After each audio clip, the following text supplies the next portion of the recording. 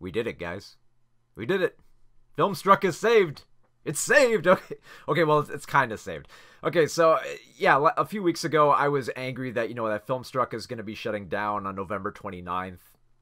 Because it was such a great offering of, of the Turner Classic Movies and the Criterion Collection, and Warner Media just said, like, oh, well, there wasn't enough interest, so they're shutting it down.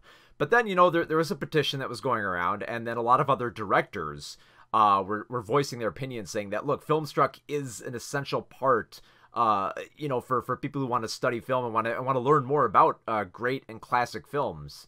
So you had directors like Guillermo del Toro, Edgar Wright, Rian Johnson. You also had people like Leonardo DiCaprio coming out and saying, like, look, this service needs to be, we're going to get, like, overwhelmed by all kinds of streaming services, especially next year, that FilmStruck seems like the most essential one, because a lot of people are going to be looking at all this new content that's being pushed out by these other streaming services, and like, well, I really want, like, classic films. Like, where are all those films at? And it used to be I could just say go to FilmStruck, but now FilmStruck's going to be gone.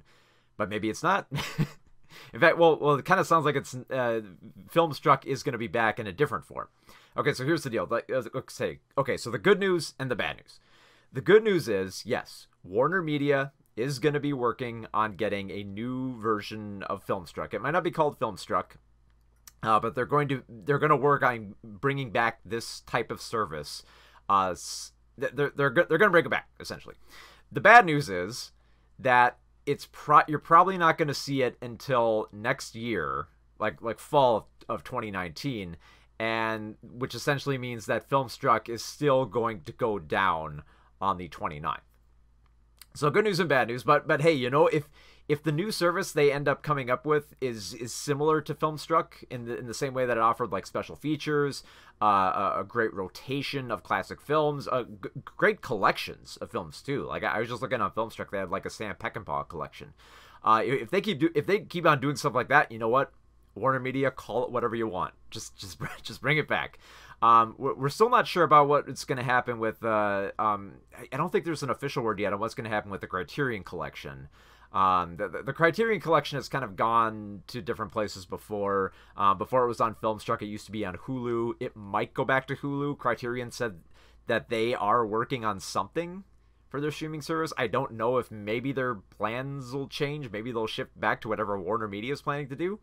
I hope it does, because I loved having all the Turner Classic stuff and the like the TCM type movies, and in with, like, the Criterion movies, you could have them all in one place. I love that aspect. I hope they bring that back. But this is good news. This is good news. It means there's still going to be a market for for streaming these great films that deserve to be seen. So there's going to be a wait. It might be longer, because, like I said, this is initially just them saying, like, oh yeah, it's coming. It'll come next year. It might not come next year. It might not come till, like, 2020.